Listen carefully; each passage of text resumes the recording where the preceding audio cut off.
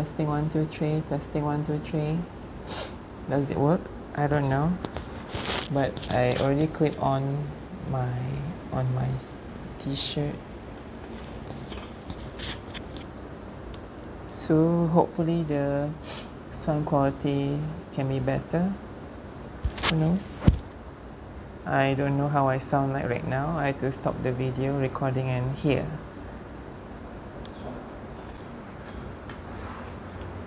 Very nice bag.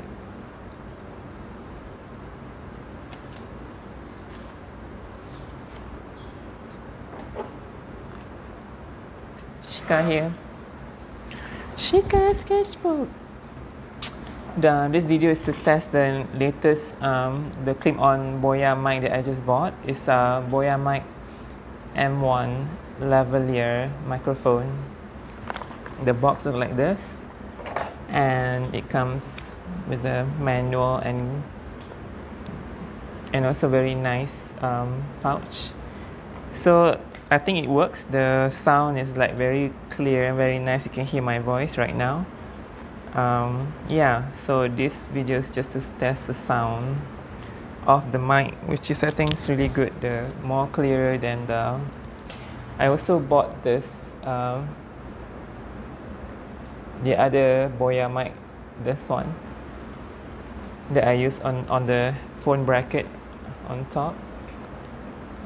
Also good, directional, but I think this solved the problem. This Boya mic lavalier mic solved all the problem because you can hear the voice much more crispier, cleaner. I also have another mic that I attached to the bracket right on top.